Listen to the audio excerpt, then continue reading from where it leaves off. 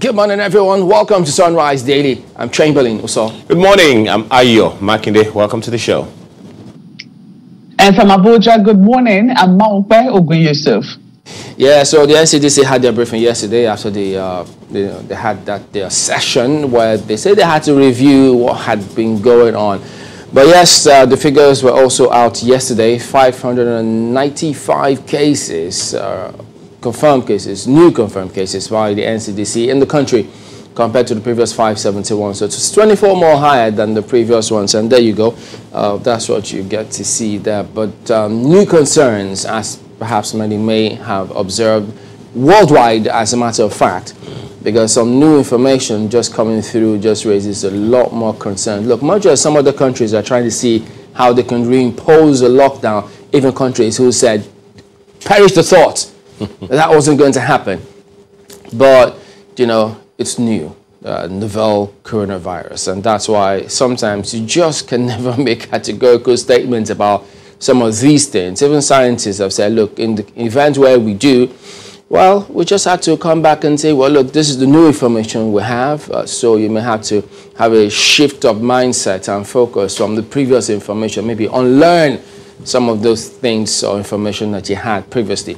And one that of equal concern turns out that, look, there was a report in China. And then they said even people who were seated beyond 6 meters apart, it turns out that they captured it. So one new debate going on out there trying to find out if it's the case is whether or not this COVID-19 is airborne. Gosh, that is huge. You just wonder, goodness, how do we just approach this? Particularly in the light of World Bank's new comments that, look, many governments are headed in the wrong direction. If we don't focus on the right things about COVID, because look, you may be tired of COVID. COVID is not tired of people. And the thing is that, look, the nature of the virus is that just one simple thing. It's just looking for who next to infect. Hence, that should inform most, if not key actions that governments take. Look, the economics and all of those things will come to play eventually, but boy, we just need to keep thinking about how are we approaching this. We evaluate our steps, the processes we've taken before. Can we afford to drop our guard and go as if it's business as usual? Who knows? Everyone is evolving, just as you said. It's a new, virus. So everyone seems to be coming up with different ideas of how to go about this as safely as they can. Till date, scientific ideas, though. Yeah. Till date, there are still people who do not believe that there is anything as COVID-19. And that is sad and painful, despite every effort that, the media is, shouting itself hoarse, the federal government at the doing whatever they also can, Ministry of Health, all health workers are stretched thing. But then there's one thing that, government has repeatedly stressed, and that is the use of non-pharmaceutical stuff such as face masks and face shields. Some have decided, it's very inconvenient and disconcerting to wear the face mask. Why don't I just wear a face shield? Maybe that would suffice. But it perhaps also buttresses what Chamberlain mentioned about whether or not, this virus is airborne. There are what they call droplets. And what is funny is that the droplets have different weight sizes. So if it's in a if it's in an enclosure, which is one of the reasons that government keeps saying, don't let's open, churches and restaurants now because they are enclosed places. And in enclosed places, the aerosols live a little longer in the air, and they are closer to people and stuff. So, which also buttresses what you said about what happened in China. So this is one of the reasons. And is it safe to wear only a face shield? No, because while the face shield can do what it can to protect your eyes, how about your nose and your masks? Your eyes don't suck air, but your mouth does when you talk, and your nose does when you talk. So those are the things that I think we also should pay a lot of attention to. So face masks are a compulsory thing as much as possible. Yes, that alone.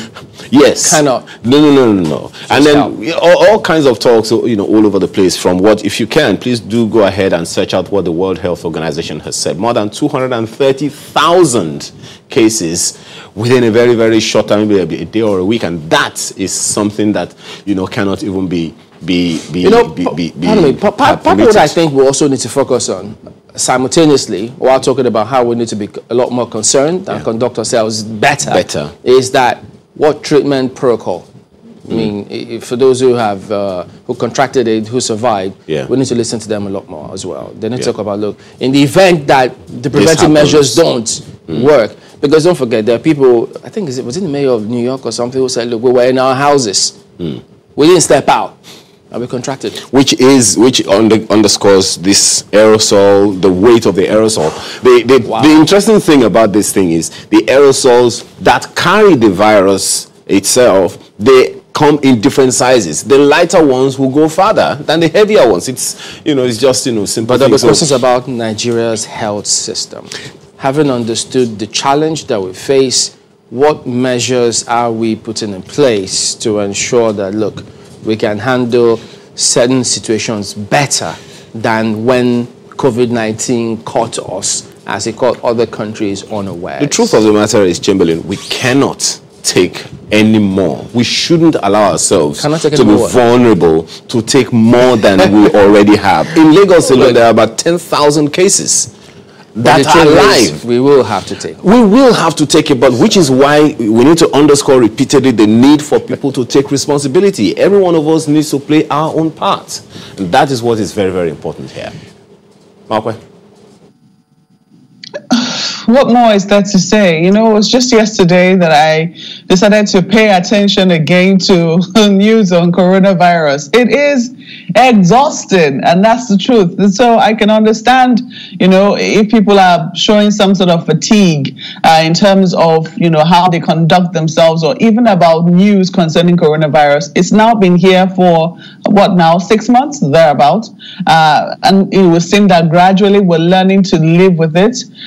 Those who know that they're vulnerable know that they should take extra precautions. So the question is, what else is there to know? I mean, the people who are refusing to adhere to, to rules or take precautions, they know the risks that they're taking. They're not strangers to it, or maybe they don't. Maybe in some places they don't. But I must applaud certain states. So yesterday, it also came out that some states are also being, they're now imposing rules, imposing some form of regulation, enforcement for people in their states to wear masks. When they see that the cases are rising, their health facilities are being stretched, and simple things that people can do, such as just wear a mask and wash your hands as frequently as possible, people are not adhering to it. Then it's high time you now begin to, put out some form of enforcement. But even with that, we have seen that we have to be careful. Don't forget that only a few days ago we recorded a death in Imo State, which was supposed to be as a result of, some policeman trying to enforce something, and then he killed the person as a result. Corona did not kill the person. The policeman who was trying to enforce, safety rules was the one who killed him. So I know that, some precautions need to be held there. So I think it's left for state authorities to keep monitoring what is going on and applying pressure as appropriately as possible, for people to continue to follow the guidelines. In Bayelsa, looking at what our correspondent sent in, it looked like there was some level of high enforcement, not just enforcement now, but adherence by the people themselves. A number of people we spoke to seemed to understand that it was for their own good, that this was not about government, this was for them. Even though some people claim that, it made it more difficult to identify criminals, and that criminals could start operating underneath all of this. Well, hey, we will be safe first before, we now begin to think about, criminals. So for me, I would say that we should not, even if you think you know all there is to know about coronavirus, don't let your guard down. Don't. Yes, it is tiring. There is something called fatigue in all of this, and it's something that scientists acknowledge. Nonetheless, when you see that is happening, then you must find ways to ensure that this just becomes a part of you. This is a part of your life. It's a part of who you are. So that even when Corona goes, for instance, Before now, even before the corona pandemic, I like to wash my hands as frequently as possible. I've had a baby, and normally when people come to my house, I will not have you come into my house until you washed your hands and taken off your shoes. You know, so some things just will have to stay with us as we move along. I'm hoping that all the public health facilities which we are upgrading, some of the precautions which we are taking before you enter enclosed spaces, wash your hands, that those things will not leave us as coronavirus leaves us. That those things are here to stay as a public health measure. And I think that's the sad thing that happened when, you know, Ebola came so quickly and left. But perhaps because this one is staying a little longer, we will imbibe the lessons for a bit longer, and who knows, it might be a part of us, it might become routine for us before this virus eventually leaves us. If that alone is what we're able to do, I think that the virus would have served its purpose. Gentlemen. What a big ask. The measures, the strategies that we should take, suggested we take, but let's see how the dailies reflect this in a moment. Some of the dailies, take a look at Nigerian Tribune first. All Nigerians should get tested for COVID-19, PTF. So if you had thought, nah, don't worry about that. How about this? How are you going to handle this one now? And then look at that, the riders gives new guidelines for schools reopening, wants government meetings virtual till further notice. I remember when they were asking him about that, and well, he said, look, that should be the way. It could be new normal. Everyone, no point asking to see how you can make internet cheaper. Maybe should the alternative be affordable? And the SGF gave examples, and I thought, but Mr. SGF, those examples are elitist examples. So for those up there, because I mean, look at when the banks opened. Did you see how many people were there? Contrary to what many had thought. Even though they say they saw it coming, but I don't know if they did, because by the actions they carried out, you not question if at all they really did see it coming. After all, even some of the services you provided, it's throttled sometimes. So, but an argument that is out there. The other riders, FG's decision on WASC as not binding on states. Whoa. How is this going to happen? This is described to the minister now. Yeah, perhaps because, you know, the state government controls certain levels of... Granted, but in this event, how should they be happening? Should it still be this way? Well, we'll find out soon. 35 doctors have tested positive in Kwara, as described to the NMA. 12 deaths recorded in Lagos within 24 hours. And you know, I hope they also, I think did they speak about that? Where if you get to the hospital now, they ask you for a COVID certificate or something like that before they attend to you, because if you don't have it, they don't attend to you. Which also underscores the main headline. If all Nigerians are going to get tested for COVID-19, can all Nigerians get tested? Can all Nigerians get tested for COVID-19 too? How much? At whose cost? Now, what's our testing capacity in the first instance? So how do you predicate this comment? Well, so, he used the word should, so it's not must. Okay, so I guess that's the what?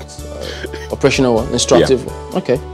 Well, look at this at the bottom strip as well. Alleged 70.849 billion naira NDDC contract scam.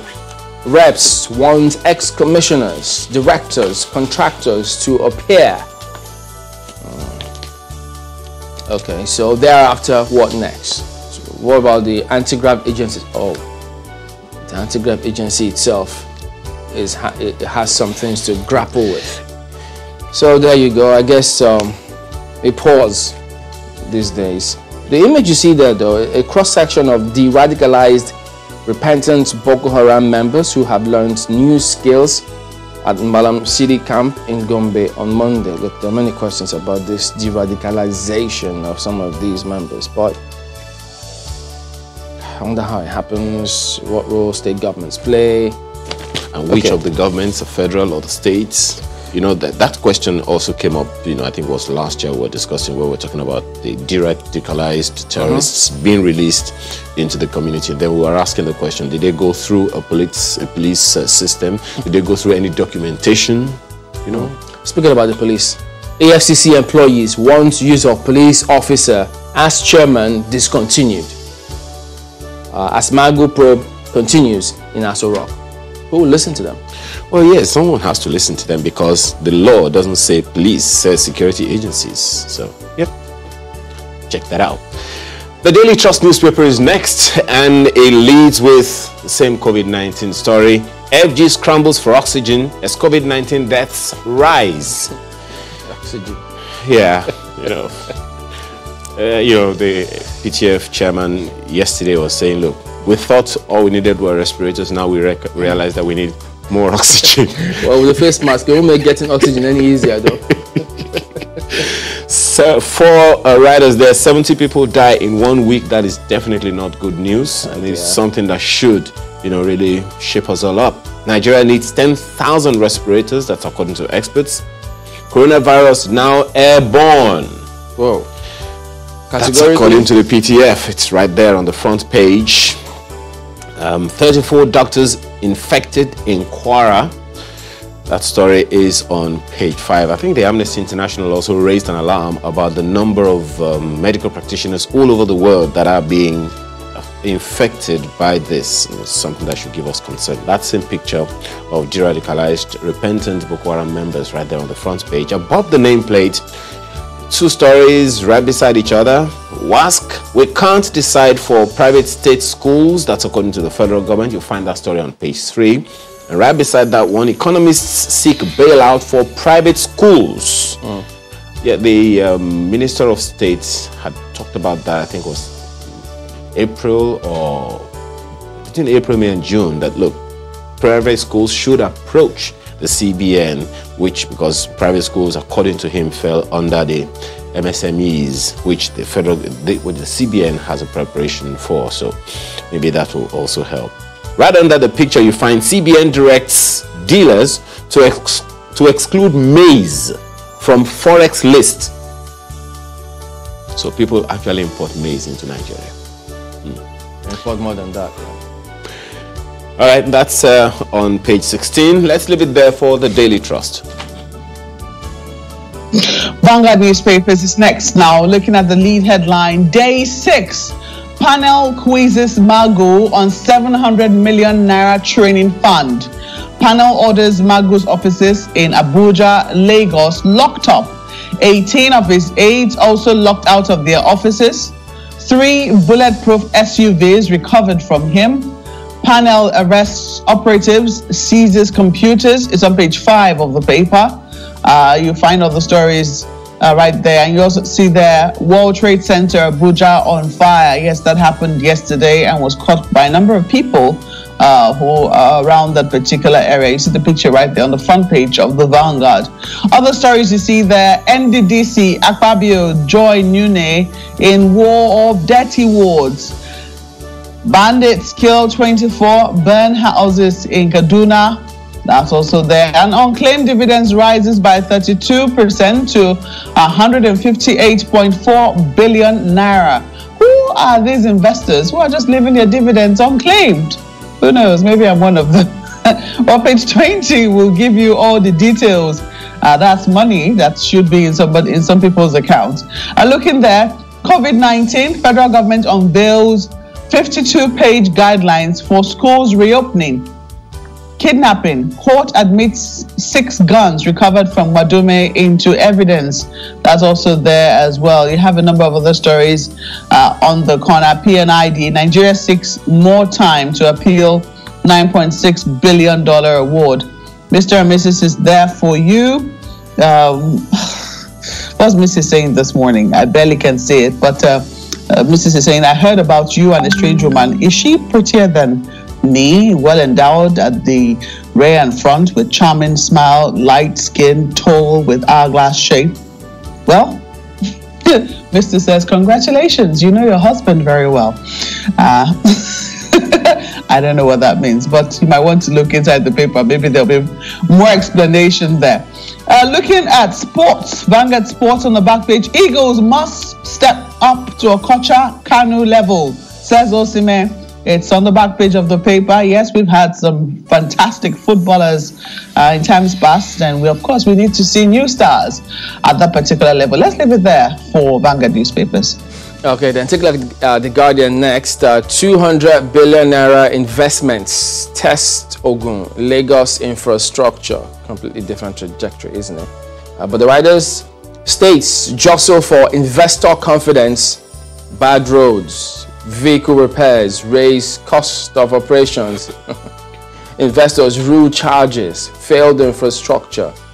Government should embrace PPP, so you might just want to go ahead and see that. And then they also do have worst child illiteracy looms in Nigeria, others over COVID-19.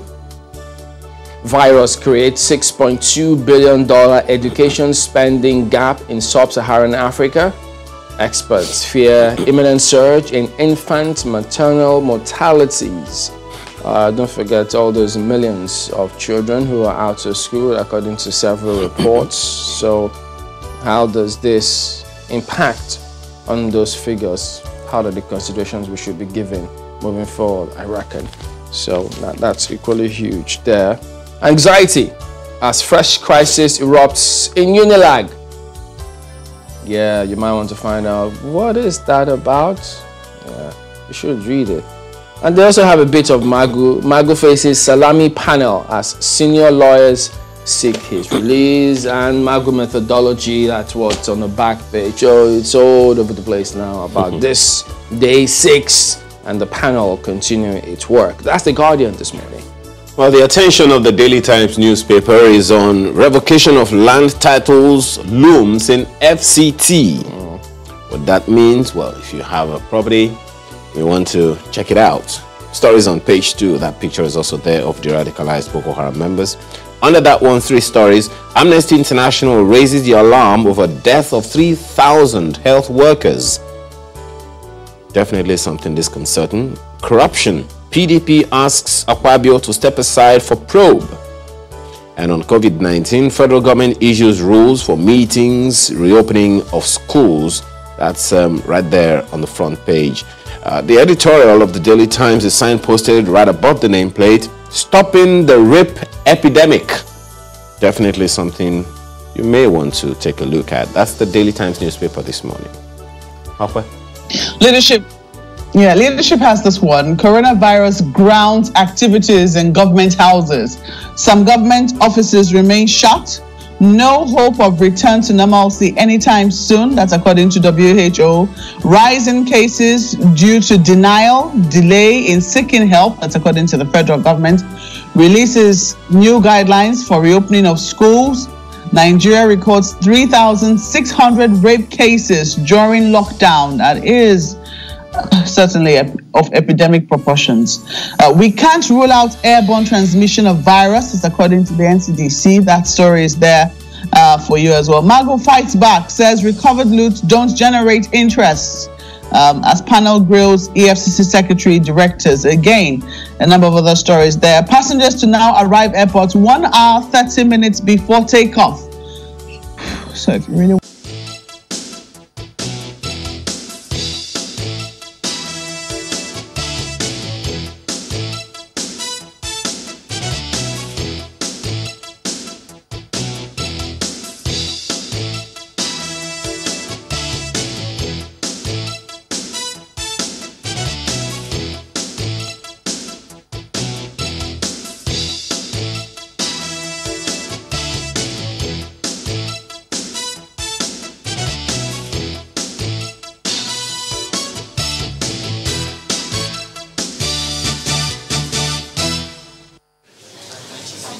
Members of the Presidential Task Force on COVID-19 return from the midterm review of the activities since the last 3 months of its inauguration as they brief on their new findings.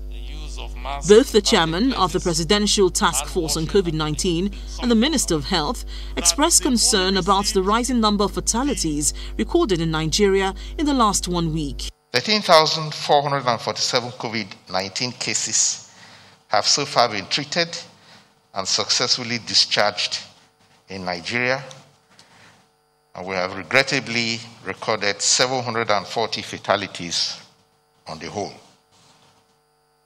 Our aim is to further reduce the fatalities.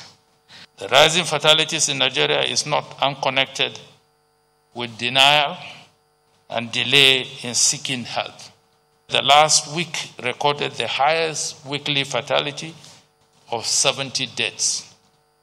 From 645 fatalities reported as at July the 5th, the number of COVID-19 related deaths rose to 740 as at Sunday, July 12th. The number of confirmed cases also rose from 28,711 to 32,558 during the same period. The Director General of the Nigeria Center for Disease Control informs the gathering about a recent finding on the mode of transmitting the virus.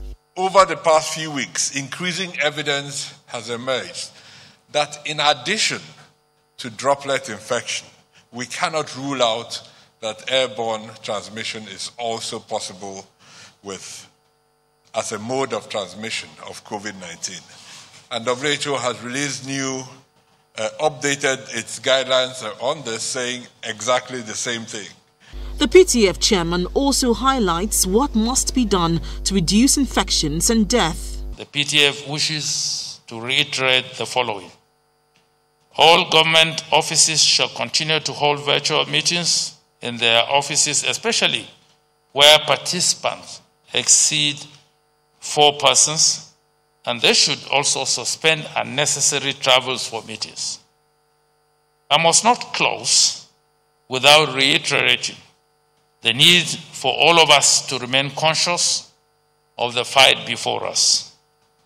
The pandemic would not go away by wishing, neither would it go away if we refuse to keep safe. Please, let's all resolve to play our part. The World Health Organization had in the past commended the Nigerian government's response to COVID-19, especially as fatality rate remains very low compared with some countries in the region. However, the recent surge in the number of deaths and confirmed cases should be a cause of concern, not only for the government, but also for individuals who may have lowered their guards.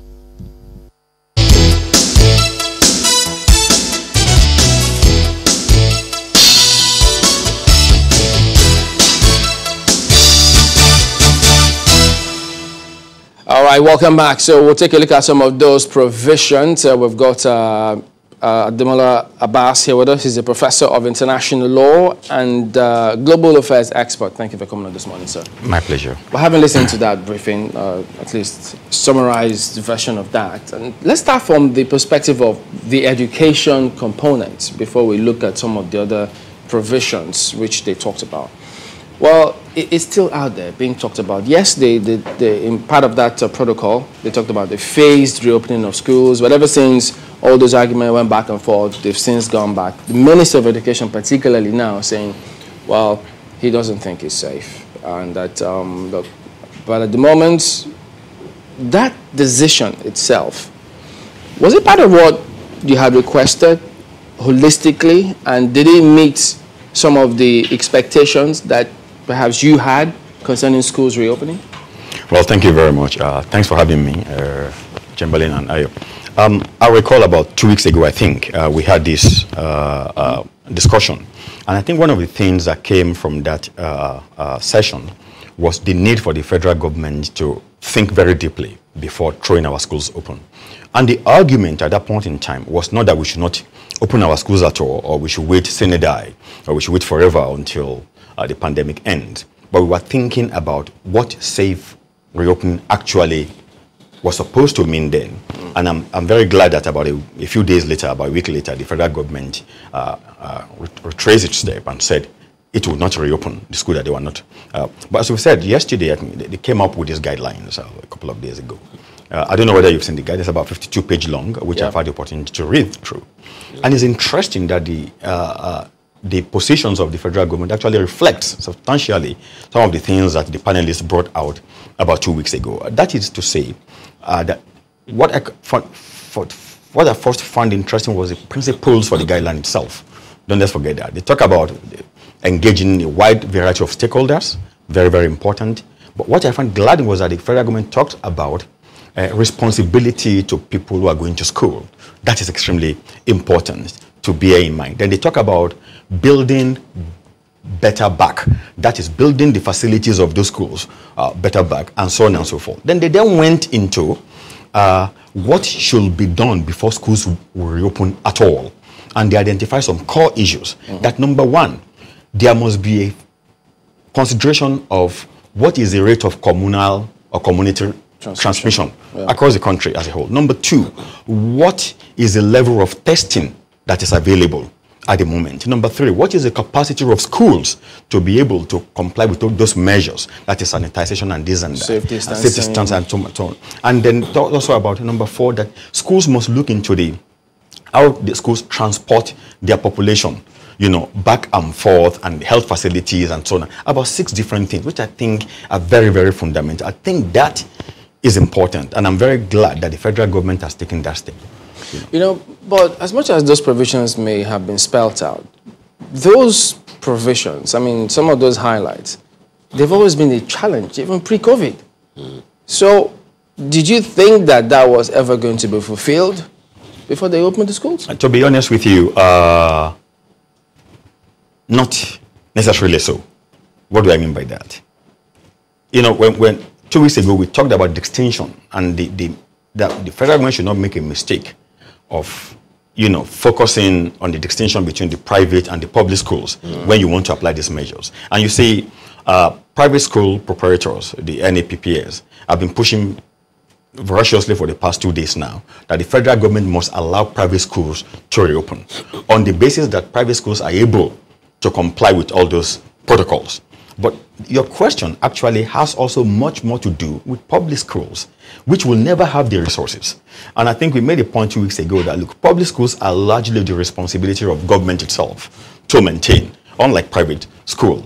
If anybody is paying millions of naira on a kindergarten to be in private school, they wouldn't have a problem paying 50,000 naira, 100,000 naira to ensure that their kids in school, you know, have all those facilities. So the federal government can simply not say, well, we've got this measure, which is a start-off point, that let's have clear measures. Then the question now is, how will those measures be fulfilled? I'm sorry to jump in again. When those private schools were asking that government allow private schools open because they say that they can meet up with these measures, what do you then say to those who think that, wait a minute, they don't think that that is the sole purpose? This has also got to do with revenue here, because some of the private school teachers have not been paid for a long while.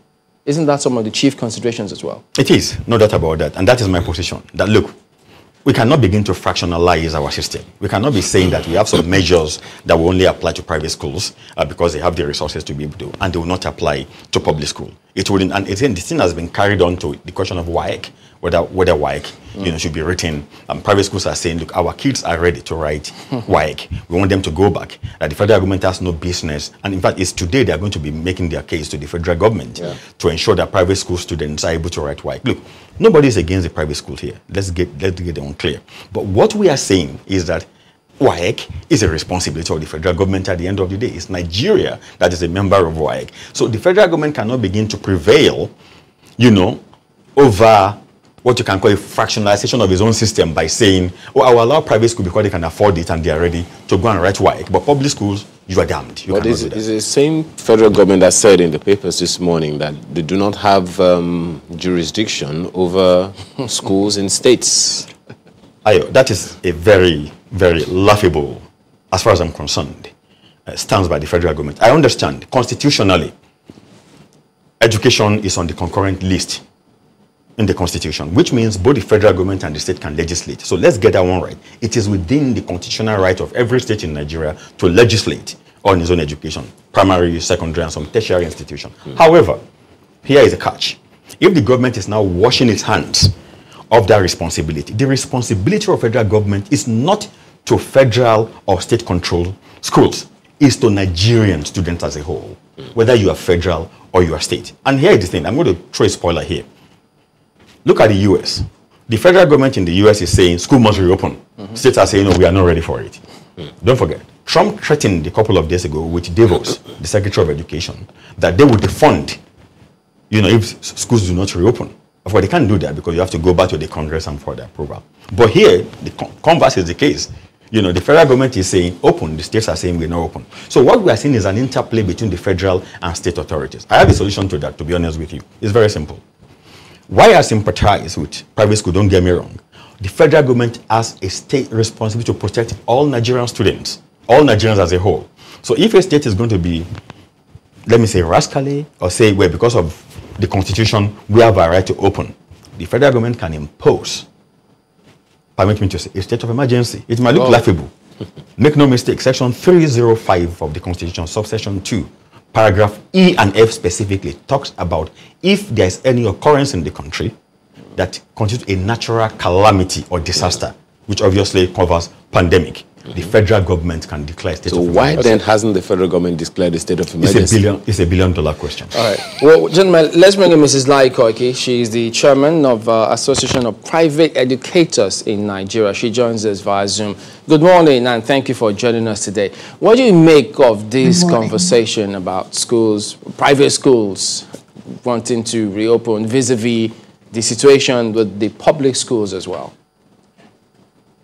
Well, basically, I mean, private schools would like to reopen, I mean, simply because we're interested in the welfare or well-being of our children. And we're trying to avoid learning gaps and all of that. And so, but then reopening does not necessarily mean reopening on site, if that is clear. Okay, could you shed some light in terms of how are they going to operationalize that?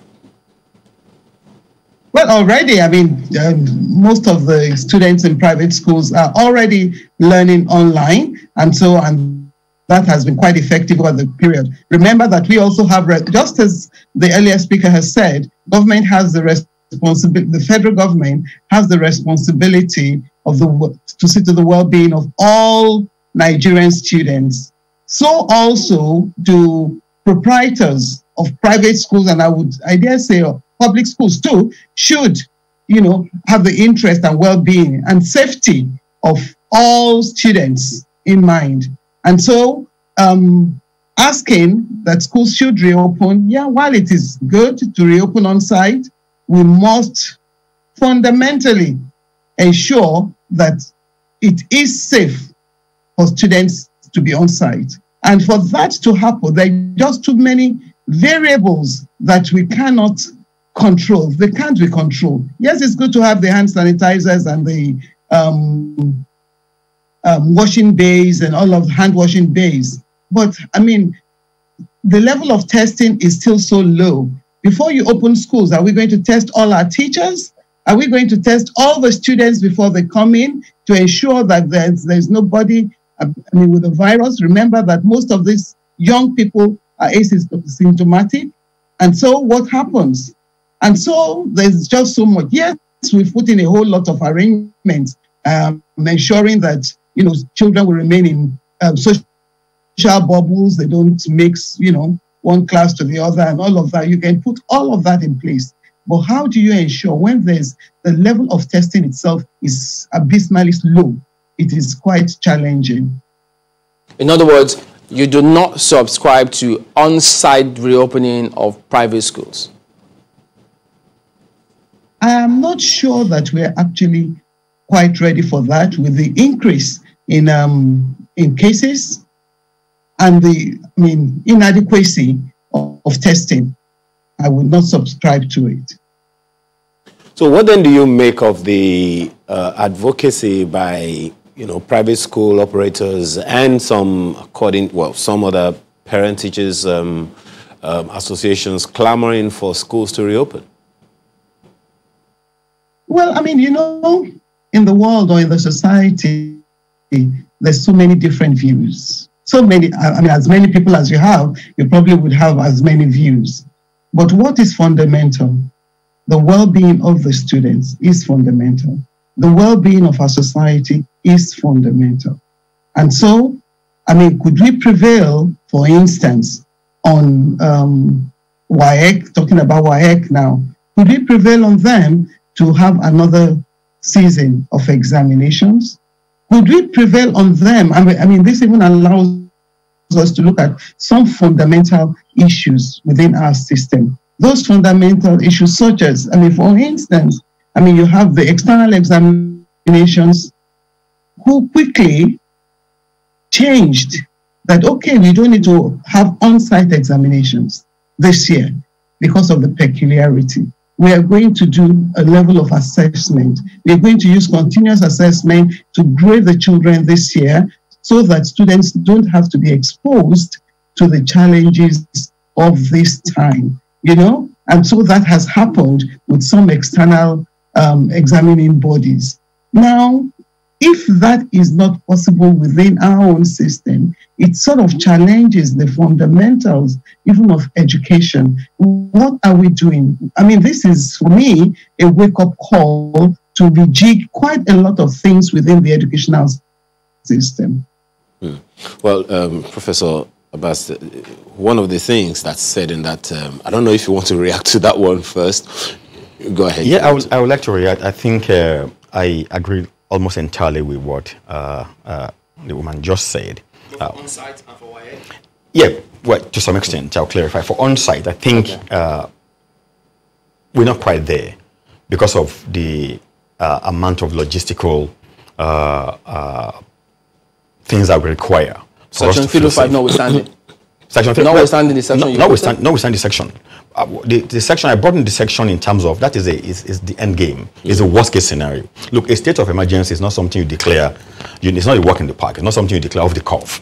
But I'm saying, as an example, because whether we like it, there's a tension here, or there could be tension along the line between the federal government and the state government. The federal government is very strongly convinced today that these schools cannot be opened except ABC are done. But some states, like your state has already opened anyway, some states are saying, it's our right to open. It is their right to open. But I'm saying because of the responsibility of the government, federal government, towards every Nigerian child, then the question is, how do you resolve the constitutional logjam if it continues? The simple thing is, declare a state of emergency to make sure you're able to tell the state, you know what is your right, but I have the overarching authority to do that under the Constitution. The Constitution is a ground norm. So let's clear up. Then for WAEC as an example, I listened to her when she was saying that maybe WAEC will have a rethink and this and that. Look, let's get something clear. WAEC was established in 1951 before Nigeria got independence as a British West African phenomenon among Nigeria, Ghana, Gambia, and Sierra Leone, primarily to bring standardization among West African students who are going to study in the UK at that point in time. It wasn't until 1982 that a convention was adopted in Liberia during the 30th anniversary of WAEC, which was ratified 2 years in 1984. It was upon the ratification of that convention in 1984 that WAEC became an international organization. Let's get it clear. Now, under international law, an international organization cannot be more powerful than your member states. So if a member state says, I am not ready to do this, you can't jump and say you are going to fix a date that you want to do that anyway. That is poking your finger in the eyes of your member state. That's a different... Which are the funders of the body anyway. Precisely, which are the funders of the... Just like the EU. Most of the rules are based on consensus. So you must have 27 member states saying yes before you can do anything.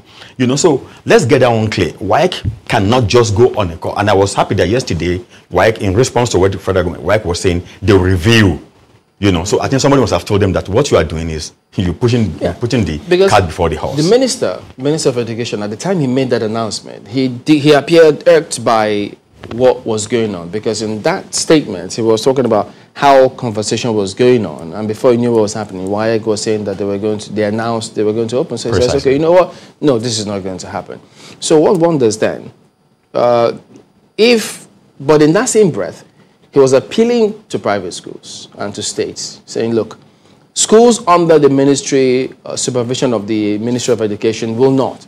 But he then appealed to all the others to follow suit. So in the event that they feel, well, Mr. Minister, we hear you, but no thanks, what happens? Well, two approaches. I've already talked about one.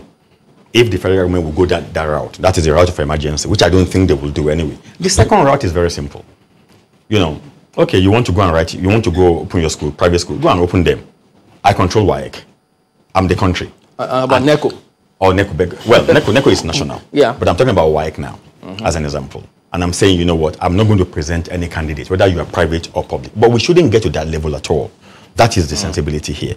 Number one, I think there should be a discussion between WAEC member states and WAEC itself. Once you resolve that at that level, it will trickle down to whether you are public or private school at the end of the day. Well, there are two issues that come to play. Maybe we'll take it one after the other. The first is the frustration and the tension in homes because of students that are at home. How do you suggest that be addressed if schools do not reopen soon? Well, I wish I had a crystal ball to just gaze in and give you a straightforward answer. But look, I schooled in this country. I was in the university in the 80s and 90s. We lost one session, 2 sessions to military dictators just shutting down the schools. We're not even talking about our life being threatened here. Just somebody decided that I'm tired of this student. I want to close the school for 1 year. Somehow we survived, you know, in a way. And you're talking about a generation where you didn't have social media as such. Today's youth actually could better engage their time using social media as a powerful weapon. They could learn trading. They could learn different things that we are not opportuned in our own time to learn. Let's put everything in context of what is going on, of this pandemic. I think the tendency, the way I see it, I could be wrong, but the tendency is that we seem to think only one aspect of the population will feel the impact of this pandemic. Others will be shielded from it. Look, whether you're a 1-year-old or a 100-year-old, you are going to feel the impact one way or the other. So as parents, what do? Is to make sure we let our children understand that it is not through the fault of their own, that they are not going to, they are likely to miss school for 6 months or for 1 year. Because let them even say, we push them, we rush them through schools today. We rush them through WAEC. The question is, where are they going to go? You finish your WAEC or your NECO, your SC, where do you want to go? In Nigeria, universities are not open. Overseas, let's say in Europe, Nigeria has been banned. Nigeria cannot fly to Europe today. I'm sure you are aware of that. You know, because we're not on the list of those 14 countries allowed to fly to Europe. So for Nigerians who rush through their work, whatever they want to rush through, they can't study in Europe anyway. You won't be able to go until they open the They can make it online. Right? Precisely. So online, even in the US, don't forget, even Trump administration is trying to repatriate internationals back to their country on the basis that they can do online in their country. And some states are fighting in there, saying, no, Precisely. we can't allow you to happen, Mr. President. But Mrs. Koiki, in terms of standardization of this entire process, if private schools want to go one way, what if the ministry then says, well, look, in that context of the whole, because the country has to have a standard, and they say, look, private schools, I'm afraid, we can't do this as of yet. Let's hang on for a bit. Would that be out of place if they were to say that? Well, I mean, would that be out of place? It might be out of place. And the only reason is that, I mean, private schools are very, very private without any subvention of any kind or grants from government. So, I mean, for that reason, it will be out of place. However, from the legislative side of things, I mean, government will then need to rise and sort of give some kind of support to private schools to ensure that they remain viable. Because, I mean, right now what is happening is, of course, that government is using, legislating based on the fact that they are unable to ensure, to fulfill even their own guidelines. They are unable to fulfill their guidelines. And that's probably why they're saying, no, all schools should remain shut. But of course, I mean, I believe, personally anyway, that the times are still difficult, they're still challenging, and I really don't think both private or even public schools should open right now. Well, there is a challenge that I believe you probably know about, the clamor, how severely this pandemic, this impasse that we have, so to speak, on our hands, has affected private school teachers. You're a private educator. What's your take on all of that clamor, on all that is going on, especially as it affects private school teachers? Well, I mean, I expect that government should come in to support private schools. That is the right thing to do. I mean, just like the aviation industry, private schools have been adversely affected by this pandemic. And so for the first time, thank God, after a lot of letter writing and advocacy, I would say, for the first time, I mean, private education has been included in being eligible for the stimulus package. Even though we've heard that, I mean, it's there, but anyway, we don't have the details of how this can be accessed. It is important that private school teachers are supported. But it also seems, unfortunately, that government doesn't have a process whereby to ascertain that, okay, these are the private schools, or these are the teachers that are affected, and these teachers should get some kind of stimulus package. For instance, and this is not rocket science. These teachers over a period of time would have been paying taxes. Can't we go through tax records and, seek out teachers from there, and pay them something, give them something to live on? Government just needs to rise up to its responsibility and do something for the citizens. But you would also over recall, the period of just time. one moment, madam. You would also recall that the Minister of State had recommended that, the private schools should approach the CBN or some authorities through the TRCN, the Teachers Registration Council of Nigeria. I don't know if you'd think that would be sufficient to at least begin the conversation of the assistance from government. No, I'm saying that, the committee headed by the by the VP, has already stated that that private schools are entitled to something.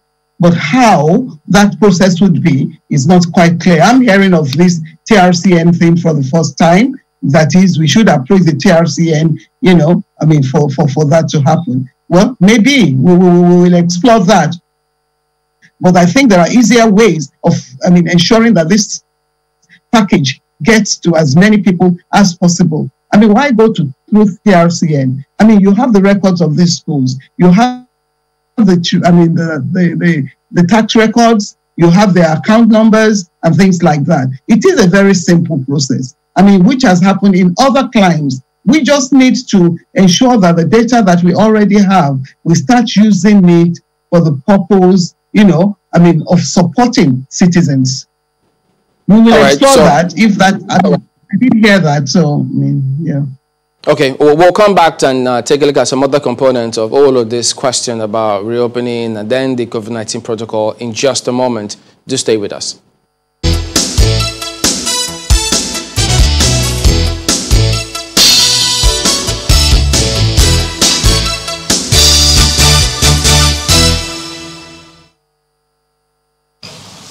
Is in 10 parts, the introductions, the forward and everything, but at the chapter 6, where we deal with the steps that need to be taken for schools and other learning institutions to be safe enough to open. And if they open, what they must do to stay open and how they will proceed with that process. We are willing to share the document. Chairman, right? Yeah. Okay. The chairman says the PTF is now willing to share the documents. They've assessed all of it because in its preparation, the NCDC, the WHO, and everybody has given their guidance. So it will be some sort of document. Like I said, it's a 52-page document, and I will think it may be nice for you to get copies. Then you can help us x-ray it.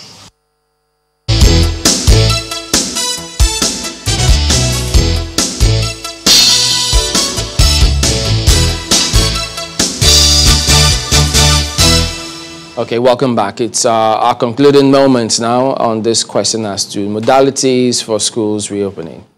Yes, Prof, let me bring this to you. One school owner, told one of us colleagues that many parents are refusing to pay for the online classes, and of course this is affecting the ability of the schools to pay the teachers. There are those who also see that there could be a real danger, what we would call an epidemic of teachers or shortage of teachers after all of this pandemic is over. Okay, Idris Shehu said on Twitter that on-site opening may not be the right way to go. But even if classes are to hold online, not all the teachers will be engaged in the teaching. So government should find a way to support private schools, especially the staff, because they also have families to feed. Well, I know it's a cocktail. So. It is. No, look, let's put it this way. Just as the last speaker also said, there is need to support teachers across board. whether you are private or public. But let's be very careful here. Well, I was told, by the way, that public school teachers still get paid. They get paid? Yes. Yes, I understand that. Yes. But the question is, we're asking the government also to provide for or to support private teachers. It's a moral thing to do. But when you look at the business flip side of it, what stops private schools from charging for online resources, online teaching, as they were charging?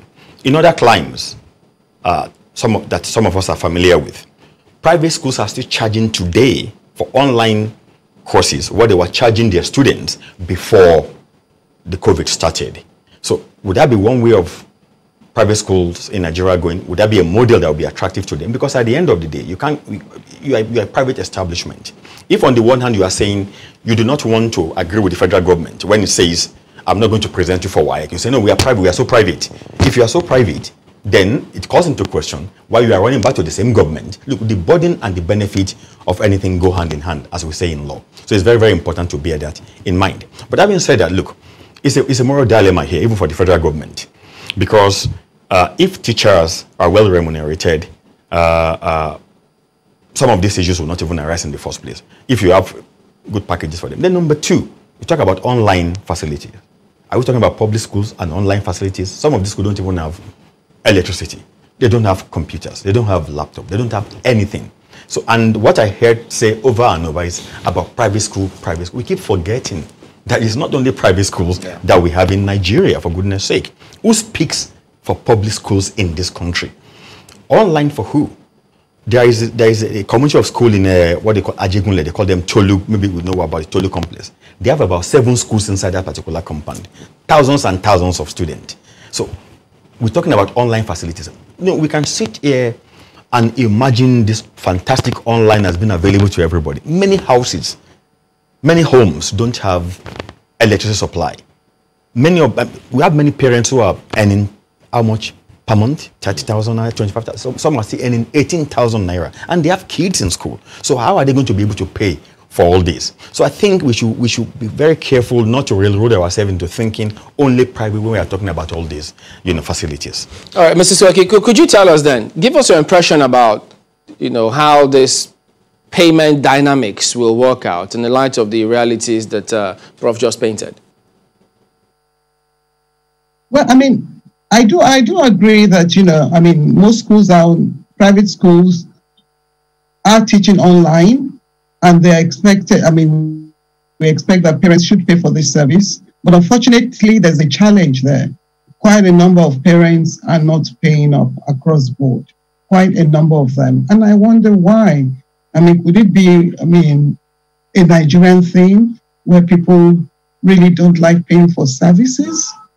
We're just appealing to the parents that they should pay, because schools are doing all they can do. Those that can go online using Zoom and all of that to teach are doing that. There's some people that actually even use WhatsApp to aid teaching and learning. That is going on. And these are the ways in which primarily teachers or schools will ensure that there is no learning gaps.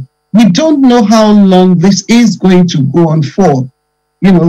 This pandemic or this sort of lockdown, as it were, will go on for. And so it is the responsibility of educators to ensure that, children continue to learn. Now we expect that government at the same time should intervene, because most of the children that are in school in Nigeria are actually in private schools of different cadres. And so you find that if all private schools, for instance, go into distress and shut down, government will have a big problem on their hands. They will not be able to cope both with the infrastructural requirements of ensuring that all children are in school. I'm even talking just about the children that are in school presently. I'm not talking about out-of-school children. And so it is imperative that there should be a level of support for private schools. Furthermore, if we're talking about developing this nation, the fundamentals of development,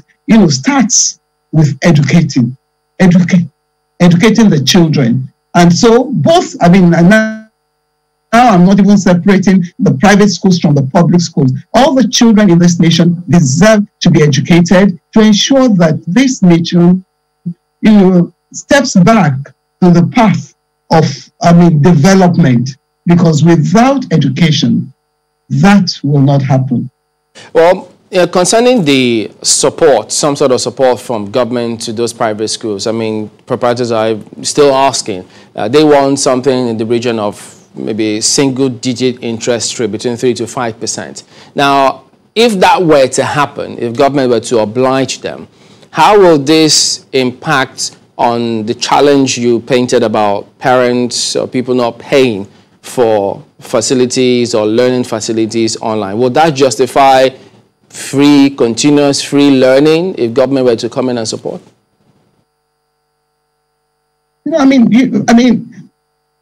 Presently those schools are very, very private, supported privately, funded privately, and schools generally, private schools that is, are funded through fee payment.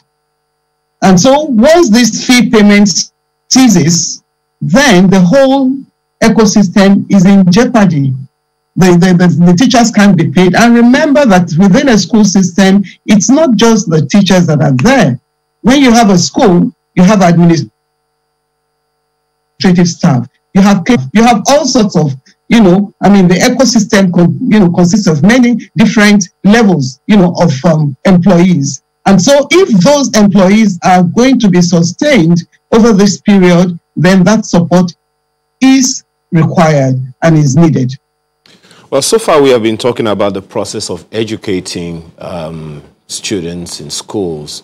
But how about the operation itself, the education itself? From where you sit as in the sector, what do you see as the opportunities that we can take advantage of in this pandemic, so to speak? We hear that a pandemic such as this is an opportunity. On the one hand, we're talking about infrastructure. On the other hand, we're talking about the fact that the academic year, the academic calendar has been gravely affected. So what are the opportunities that you think are here for us? And if schools must reopen when the time comes, what are the things that you see as being crucial that needs to be done so that we can, learn from this and do better going forward? Well, first, it's an opportunity. It has given us an opportunity to just see ourselves as we are, the education system in this nation as is. And we can see that, look, we are really in deep trouble. And if any good is going to come out of this, we need to awaken. Everybody really, government and everybody within all citizens, companies and organizations, because at the end of the day, the products of schools will work in organizations, in industries and things like that. We all need to work together to ensure that we support and build, a viable educational system. The system, I'm sorry to say, I think is broken, and we just need to start working at it. Presently in Lagos State, a lot of work is going on, in the public school arena to ensure that, some of the broken pieces are put together, but a whole lot of work still needs to be done. And so from here, we need to bring in all stakeholders, and for us to, start rebuilding, putting back the building blocks in place to ensure that the children are educated. I'm not sure, how many children, from the public schools, for instance, will be able to go back to school after this lockdown. I'm not sure.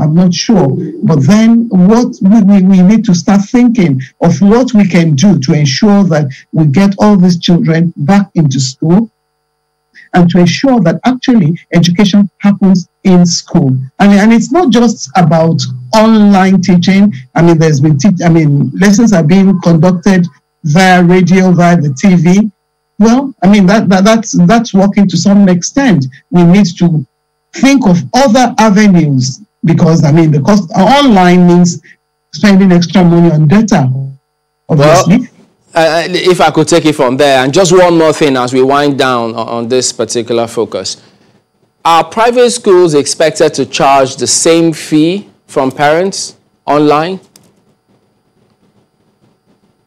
Well, I mean, I would expect that, I mean, they're supposed to charge a fee, I mean, that is commensurate to what they're doing. Yes, why not? I mean, yes, if what they're getting is of the same value, they can charge the same fee. But I think even from that perspective, government has sort of intervened in a way, you know, and I would say supported parents. I mean, in a way that schools cannot possibly charge a certain fee. But anyway, I mean, that's neither here nor there. But the important thing is that a fee has to be charged and parents need to pay for the service that they're receiving. What do you think about this, Prof? Well, thanks. Parents should pay for online, but I don't think they should pay the same amount of money that they were paying for on-site. Simply because when you go online, teachers are not going to be transporting themselves to school. So the amount of money they spend on transportation, on commuting, on buying fuel, those of them who have kids who have to hire a nanny when they are away in school, all those kind of expenditures or expenses, beg your pardon, will be saved. So I wouldn't expect parents to still be paying the same thing. However, they should pay something reasonable, maybe 60%. Also, it's a kind of also a kind gesture that you have your kids here, you are paying 100,000 naira before, but because of it, or it's online now, you're going to be paying 60,000 naira. And that should reasonably compensate for teachers in the private schools.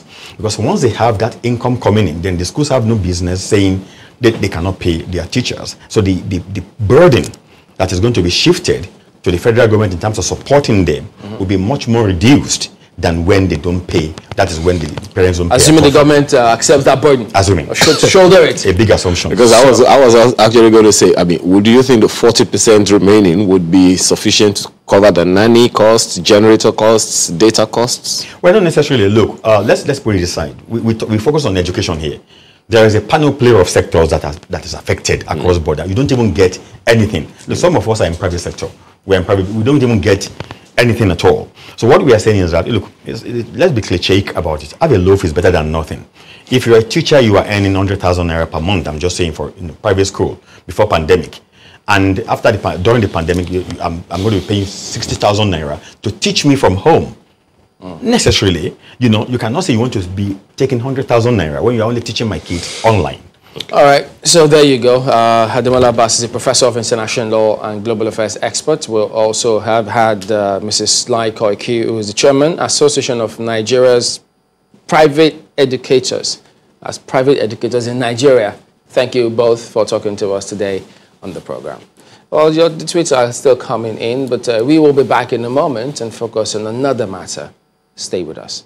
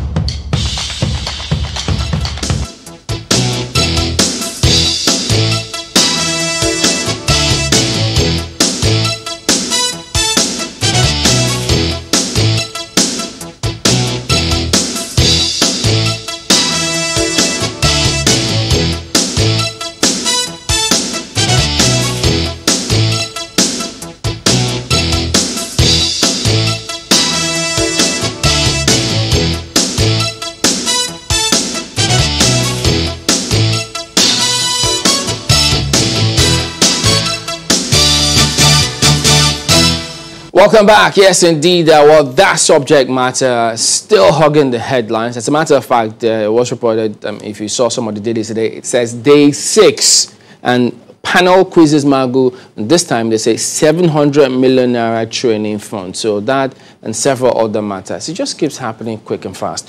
Well, now we've got Honorable Dayo Bush Alebioshi, who was the pioneer chairman, subcommittee on EFCC. Thank you for coming on this morning. Thank you for having me. And then we also do have Mr. Kenneth Odedeka, who is a legal practitioner. He'll be joining us via Zoom today as well. Thank you for standing by, Mr. Odedeka, but we'll come to you in a moment. But Mr. Bush, while you chaired the subcommittee on EFCC at the time, did it ever occur to you any time whatsoever that perhaps in the future that, look, if certain things weren't done, we may be grappling with this kind of situation with the commission?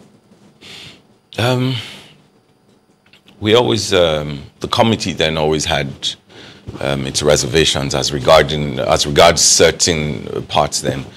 But when you look at the EFCC itself, the act that sets it up, you'd find out that there's a lot on the plate of the EFCC.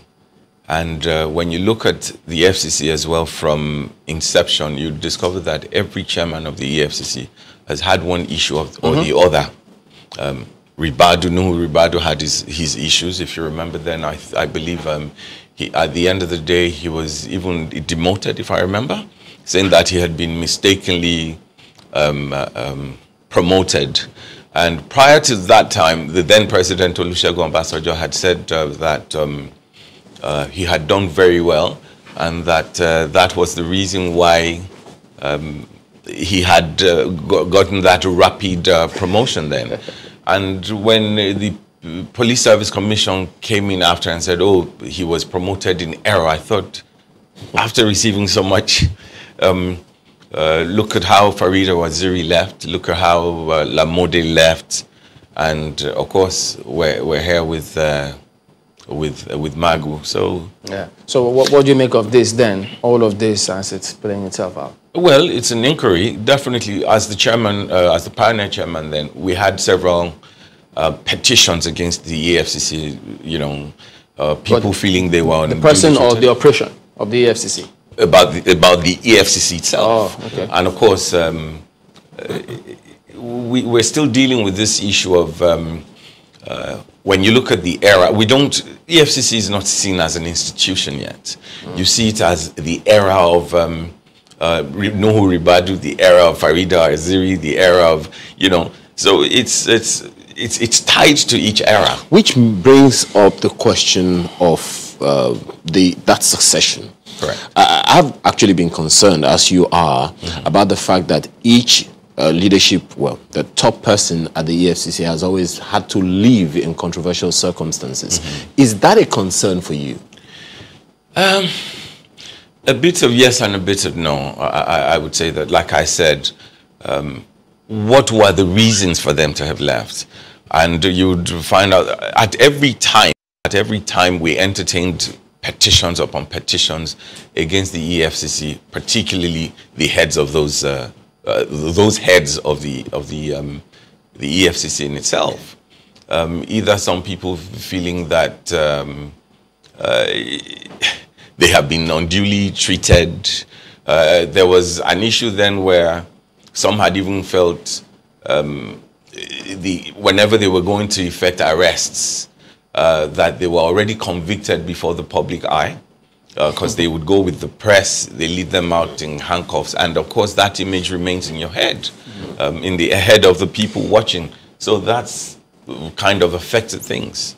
All right. Now, let me begin with Mr. Odedeka, and pardon me. Mr. Odedeka, from what we see today, they say, well, panel orders Magu's offices in Lagos, Abuja locked up. 18 of his aides also locked up out of their offices. 3 bulletproof SUVs recovered from him. Panel arrest operatives of states. So, look, given the history of of Mr. Magu, because I think somebody else is on that seat at the moment, did you ever think that, look, having seen how things are played out about his confirmation And now, did you think that we were going to get to this point where we'll be grappling with dealing with this kind of inquiry, unearthing these things about his position at any time whatsoever? Good morning. Good morning and thank you. Oh, definitely. You see, when there's illegality and something is hoisted or foisted on illegality, this is what you will get. I remember stating very clearly that the law that provides that a magu ought to be cleared by the Senate, confirmed by the Senate, had been breached. Because when the Senate did not confirm magu, what ought to have happened was that another president ought to have been sent to the Senate for confirmation. Not having sent magu and retaining him to continue running as acting as EFCC chairman made a nonsense of the law. Because what was the purpose of sending him for confirmation in the first place if he didn't need that confirmation? So because of the fact that he was being sustained by illegality, then he had to be have allegiance to the forces that were sustaining him and would do only those things that please those people. And when you act like that, when you owe such allegiance, you cannot work for Nigeria or for the country. You can only work for certain interests. So if, well, the law still says that you're innocent until proven guilty. Yes, but Mr. Liga, apologies to jump in, but we need to go to break. We'll come back to you when we return, and so you can conclude your thoughts in just a moment. Please stay with us.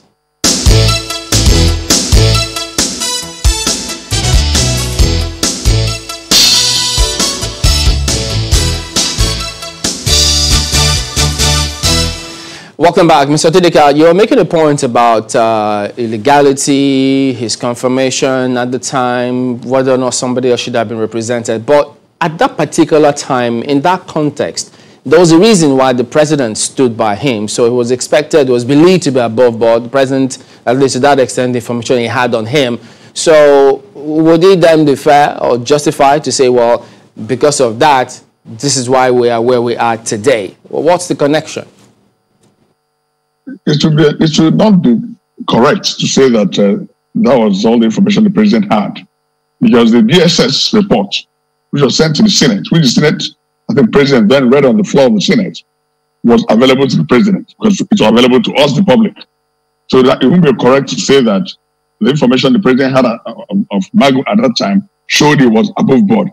I'm not saying he wasn't, but that's not the information we all had. We had information that he wasn't above board. He might have been, I don't know, but the information was that he wasn't. Now, if I am not above board, and if I'm being sustained by certain forces, I would necessarily pander to the interest of those forces. That is already corruption on its own. And if I believe that the forces that are sustaining me are such that are very strong, I will become reckless and do things I want to do, not because the law says so, but because that's what I want to do, or that's what my principles. Shed some light on this? Pardon me, because when you say forces that put him there, which forces could this be? Could it be, are they over and above the president who submitted his name at the time for clarification? You know, what problem we have now is we have issues that are in the public domain, and you expect some authoritative stance by the president, not the presidency. You never get that. So when Magu's name was sent ostensibly by the president, and the Senate said, no, we won't confirm this gentleman, and he wasn't replaced, but was not meant to be acting, in my opinion, unlawfully, till when it was now removed last week. Some people, some persons, some forces, maybe the president was the main force, but some forces definitely were sustaining Magu's stay in office. And those forces apparently would appear to be quite strong because nobody could touch him and he could do whatever he liked. Now that these things are unraveling, we've seen that things are not how some people thought them to be. Some of us have said then that he was incapable of running EFCC for several reasons, including the one I just said now. Because let me bring in Mr. Dyer on this one. With the law. Okay. Well, I haven't heard that. And then speaking about capacity, his capacity to perform. Well, I'm not sure that they expected, having presented his name, if you stood by him at the time, you certainly wouldn't expect to hear these kind of things, as it were. So one wonders how, were you able to distinguish between what he says about the president and the presidency? First of all, it's important for us to understand that what's going on right now is an inquiry. To find, and where he would have to answer certain questions. Yeah. Of course, some things would have made the presidency, in quote now, uncomfortable for that committee to have been set up to say, I need you to look into this. Now, is it true that, I remember it was Dino Melaye who stood up on the floor of the Senate then and read out a report. But let's not forget that at that particular time, there was a lot of politicking going on at the time where there ought to have been the business of governance happening. Now, to be fair to the DSS, we need to, total respect to the DSS, but we also need to understand that there were some people in the National Assembly at certain times.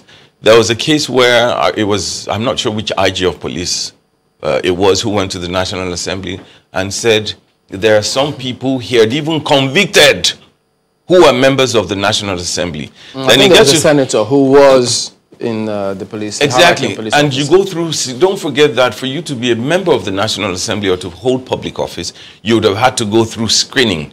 But then some people wondered then that, wait a minute, how come the DSS missed those people but were able to get all the necessary information on Magu? Now, the only person who can actually answer the reason to have stuck by Magu would be the president himself. But as a leader in leadership, when you present somebody, you would have done your homework on that person. And you would have a reason for appointing that person to think, I believe this is somebody who can actually fight that case of corruption, especially at the point where coming in, one thing that was sold to the Nigerian public was that President Buhari was going to fight corruption. If the same president who had stood by him now says that, wait a minute, I'm uncomfortable with certain things, and decides, let's give him fair hearing, I want you to conduct an inquiry first, I don't think there should be an issue there. But you also heard him say that it was illegal for the man to remain in office while not confirmed by the Senate. Though I'm not a lawyer, but if it was illegal, this is Nigeria. A lot of Nigerian lawyers would have gone to court for free to say this is illegal. Do you know how many cases we read about saying some lawyers approached the courts? How come no lawyer had approached the courts based on the illegality? So it makes you question if truly there was any something being not morally accepted, rather, does not make it legally wrong. Perhaps what the argument would be, the EFCC Act provides that the Senate ought to confirm the chairman, but if the Senate didn't confirm the chairman, then it's probably not supposed to be the act. Where the act, the Constitution empowers the president, gives the president certain rights, and where the act, I don't want to say offend, I don't want to use the word offend, where the act kind of tackles the Constitution would have to take precedence. So if the president is allowed to, the question is, did he break any laws? If he had broken laws, definitely a lot of people would have risen up then. Speaking about the man himself, Mr. Magu, yes. Why would you want to act? Because if this hadn't happened, he would have remained acting chairman for 5 years. I mean, we know in some other claims, if they present you once, twice, and they're not even, and you perceive something is amiss, they're not comfortable with confirming you in spite of what integrity or what track record you might have had, in spite of the president backing you, shouldn't you as a president say, you know what, if they have questions, if they won't, Mr. President, honorably, I resign from this position. But he's been acting for 5 years. if we're talking about honor, we need to look at precedence. How many people, what is the precedence? What's the benchmark for precedence has been, I mean, in public service so far? Somebody has to start it. Well, maybe he chose not to start it. Okay, but as it is now, he knew that being in that position, you cannot afford to have skeletons in your cupboard. Oh, absolutely. And look at all we're reading. Who would have thought that you'd be reading about all of these kind of things? So it's shocking to a lot of people. Well, if you have to start from somewhere, let's see how it goes. But one thing I'm certain about is, for there to be respect for the rule of law, there has to be trust for the rule of law. And speaking about the rule of law, let's bring back Mr. Odidika on this one. Look, do you think that the government, can have something from the point of law here, particularly when they say they're relying on the Tribunals of Inquiry Act? Can they get somewhere with this based on that act? So this is not the first time we're having things like this. The problem with Nigeria is that we always had our heads in the sand and pretend nothing is going amiss. Like the person, the honorable said, I made my point clearly, and I made it at that time. One of those I tried to go to court for some other issues that the president found distasteful. They were. Okay, I'm afraid we lost him at that point. So I was trying to make a point about going to court and things like that. But as it is now, the reason why we're asking about this is because part of that Tribunals Inquiry Act was talking about, look, whatever evidence you have here may not be used in the criminal proceedings. So one wonders, the powers, the limits of functionality of this panel, they can't say he's guilty or otherwise. It's the courts that have the powers to do that. Absolutely. They can come up with recommendations. So the next thing is do you expect that he will go before the courts and answer questions? Well, that would lie squarely on the lap of the Attorney General, and of course the ICPC. Being the chairman of EFCC, why was ICPC formed? ICPC was formed to take on corrupt practices, official corrupt practices, and if he, being an official of government, is found wanting, then ICPC can move in to say, well, now we're going to prosecute for reasons of corruption where that has been established. Okay. Well, we'll have Mr. Odidika back now. Could you please go ahead and conclude your thoughts? I was saying that the law must be respected. Otherwise, there's no purpose to it. Why have a law that won't be obeyed? Now, rule of law. The rule of law starts by the law being obeyed and implemented. Now, whether they go under the Tribunal Act or any other law for that matter, even if it's not a judicial panel of inquiry, they can find out exactly if Magu did anything wrong and the things he did wrong. But as usual, we are full of drama. I don't even see the need for the so-called suspension. In my opinion, what would have happened would have been Magu should have been set aside and another name sent to Senate for confirmation. Then Magu would have been investigated, and the findings now used to either put him on trial or let him go home. But no, we have to make all this noise, muddy the place up. I'm telling you right now that nothing will come out of this. Yes, well, Justice Ayo Salami is a respected jurist. However, ultimately, this is political. So whatever they find or do not find, will not amount to anything. This is not the first time, it's not going to be the last time. We are full of drama. All theory, no substance. What makes you say that, Mr. Odidika? Have you heard the stories flying around? Just like Diziani's $20 billion. You see, when they started this, I'm trying to moderate my words. But when they started this thing, I said it that it was just a show. Ultimately, nobody's really going to jail. I don't mean Magu. I mean when Magu started became the EFCC chairman. Mr. Odidika, don't you think that there's an issue here? I mean, if you look at the previous chairman, Nuhu Ribadu was removed under controversial circumstances. Farid Waziri was removed under controversial circumstances. Lamode was also, removed under controversial circumstances. And this And just as you have said, it seemed like every allegation that came against every one of them, nothing, really came out of it. So don't you see a problem of a pattern here? You referenced the illegality the other time, that Magu is having this problem because he was not confirmed by the Senate. But the same thing that happened to the previous chairman of the EFCC. All of them were confirmed, yet they also had similar circumstances. What do you think the problem is really? There are something else I said about Nigeria. I said we're full of drama, fury, no substance. Those ones that were removed, all of them will always be removed under such circumstance. Always. Because the office of the chairman of EFCC has been deified. He's a god. So, as long as he's a god, seeking to do what pleases him, even trampling the law in the process, being defended by lawyers, his actions being defended by prominent lawyers when he's doing it. Some of them are now with Magu personally now, asking for bail and all that. Okay.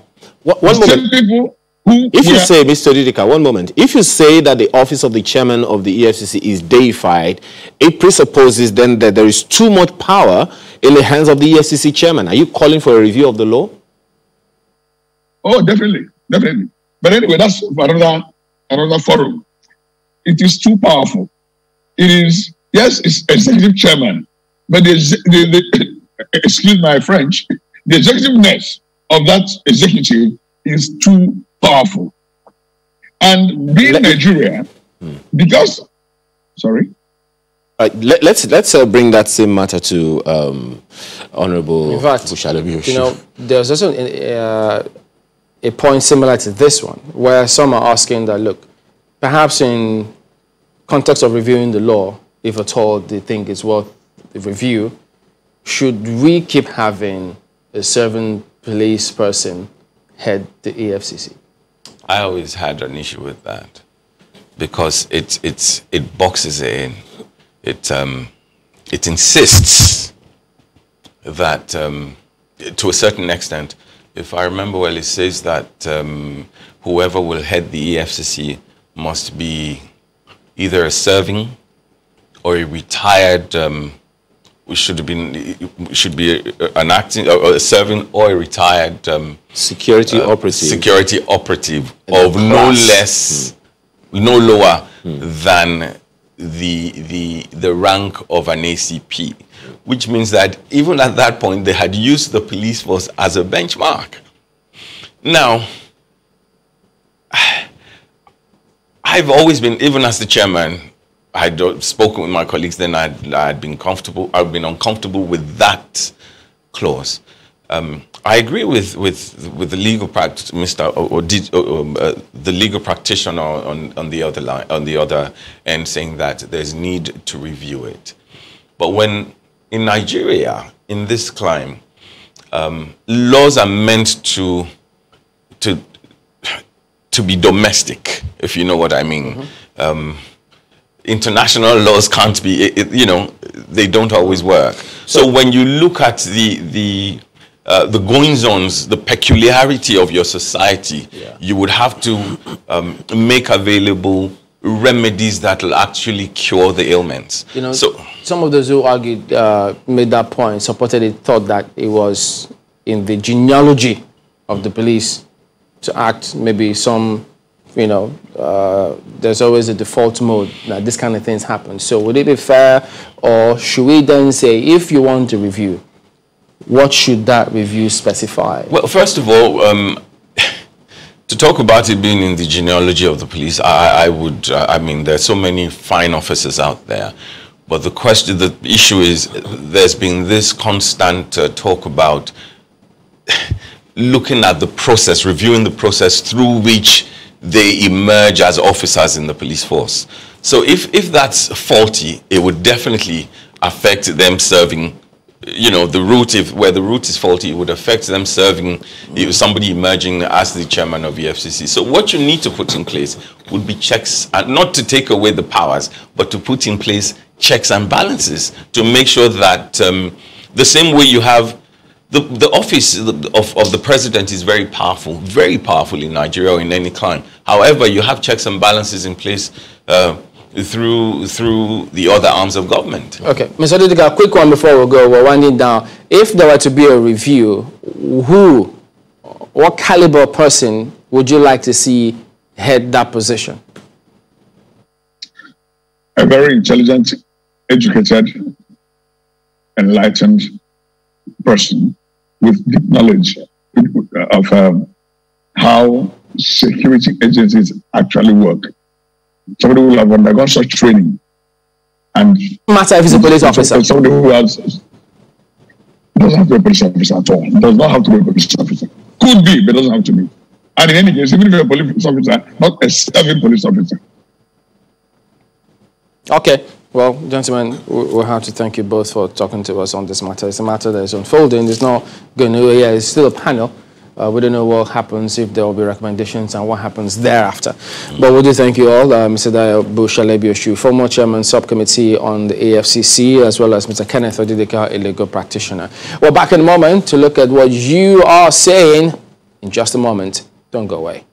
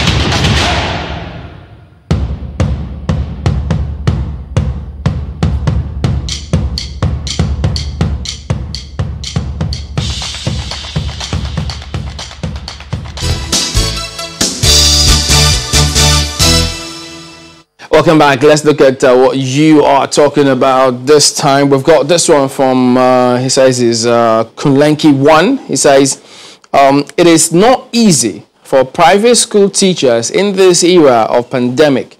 If there is need to continue to close school, these set of people should be considered. Sapoli says, my children's school imposed an online learning school fee of 120,000 naira each during the lockdown without even holding a discussion with the parents. The normal school fee is 160,000 naira. Of course, I refuse to bend to their exploitation. From 160 to 120? Well, it is exploitation because it's sitting at home. But Sisi Eko says, I laughed so hard when a lady said she refused to pay and told them she was no longer interested in the online classes after they charged her so much money for her kid who barely sits for the online classes. Poor kids are obviously not part of this. No device, no internet, disappointed, but relieved face. Oseni Ridwan says, reopening school is the best option because the virtual classes is not effective because our educational system is not built in that direction, which makes it difficult for the schools to participate in virtual classes. So maybe he says it's not the best option. Or maybe it's not the best option. No, I think what he's saying is that the entire structure is not built for virtual learning. It's not effective. So reopening schools will be the only way to go for him, you know. But then if you look at that, reopening schools will be the best option. I get you now. If you look at that 52-page guideline, that 60-page chapter 6 that the Minister of State talked about made some recommendations. I don't know how they work though. This one, Atoyebi says, online classes can never be a substitute for physical classes. These kids can't comprehend age factor. What are the performance indicators for kids you do see? Who monitors their exams when their parents or guardians can easily help them do the exams? Well, sometimes, maybe the focus shouldn't be on exams, but for learning for the children. And I think that there is some measurable way to check that. And maybe that also boils down to, the sort of educational system which we already run. But take a look at what Onu is saying. He says, have you imagined the double cost of such an endeavor? Will the school provide parents with the needed data after exorbitant charges as fees? The parents still grapple with the cost of data, and you know what that means in Nigeria. All right, so Valentine thinks he thinks somebody else should head the police office, not the AFCC. All right, so there you go. That's the show today. We thank you all for your comments. We'll see you again tomorrow. I'm Chamberlain Uso. I'm Ayo Makinde. Do stay safe. Be responsible out there. Thank you for watching and thank you for your comments. I'm Mao Yusuf.